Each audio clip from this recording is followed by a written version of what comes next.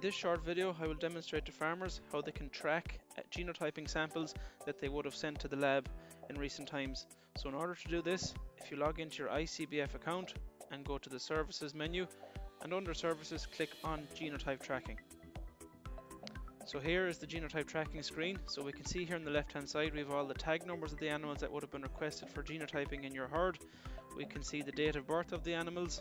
We can also see the sex and the breed, and as well as that we can also see the death date. If the animal has died, what date the animal died on there as well. As well as this, we can see the sample type that would have been requested, so whether it would be an ear tag or a hair sample.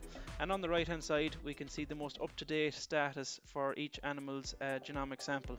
So we can see here there's a cohort of animals that have recently had their sample scanned into the lab, and we can see what date that actually occurred on by reading the date that's in the status date column on the screen. You can see here by clicking on a tag number down along the left hand side, we can see the parentage results that have came back from the animal on the genotype. So we can see that this animal here is both sire and dam verified, and if we click on the genotype column we can see the sample quality, how good the sample quality was. So in this scenario here the sample quality was good for this animal.